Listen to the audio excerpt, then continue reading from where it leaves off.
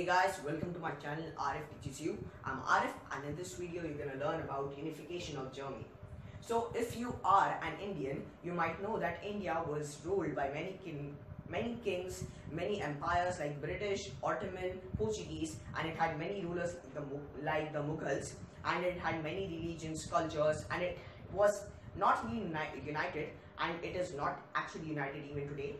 So it was similar, the problems were similar in the olden days with Germany.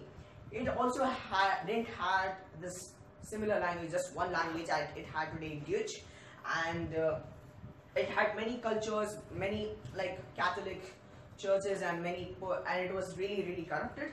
So as you know that every story, every film has a main character. So in this in the unification of Germany, there was a really good hero, main character. His name was Chancellor Bismarck. He was the general of the army of Germany. So he played the really important role in the unification of Germany. So as you know, he was really similar to Subhash Chandra Bose of India.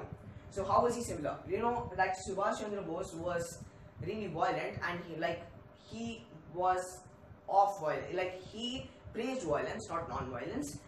So this man was also, Bismarck was also a man of blood and iron. I think you know the phrase blood and iron. It means, iron means the armaments, and blood. He was like, work hard and you might get it. So he was a man of blood and iron, and he was really cunning. So he was really cunning, and he played an important role in the unification of Germany.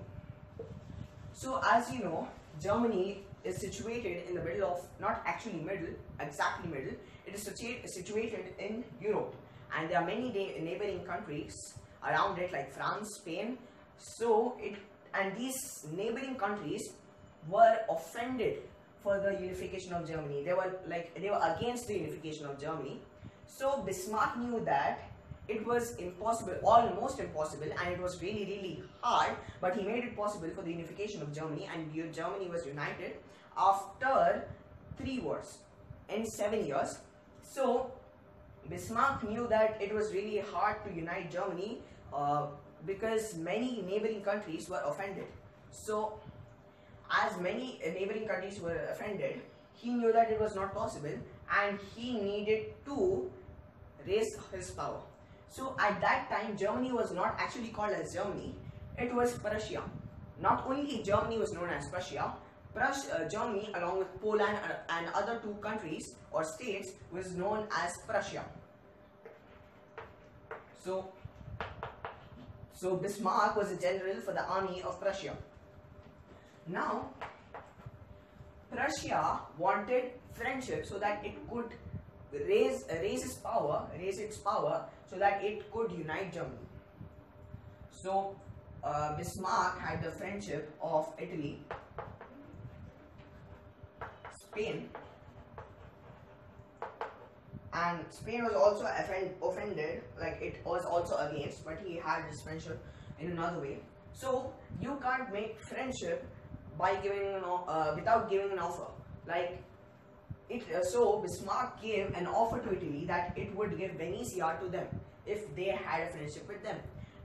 So Venetia was a state in Prussia. It was a state in Prussia. Venetia was a state in Prussia, and Bismarck said that if you be my friend, I'll give you Venetia. So Venetia was handed to Italy, and he gave many offers to Spain, France, and all that. We'll talk about it later. So the main point for this was, for unification of Germany, it had 3 wars in 7 years. That's a long time. So 3 wars. The 3 wars were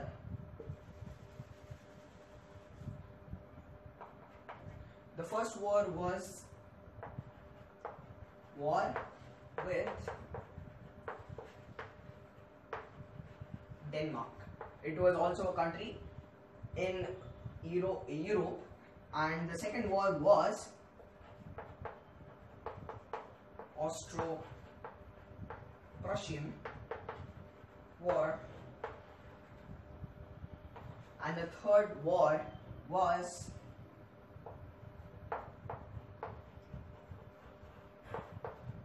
Franco-Prussian War.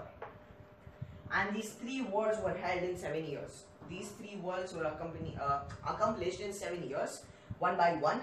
And we'll talk about the wars in part 2 of Unification of Germany. And lastly, in the part 2 of Unification of Germany. So I'll see you about these three wars in detail. So thank you guys for watching the video.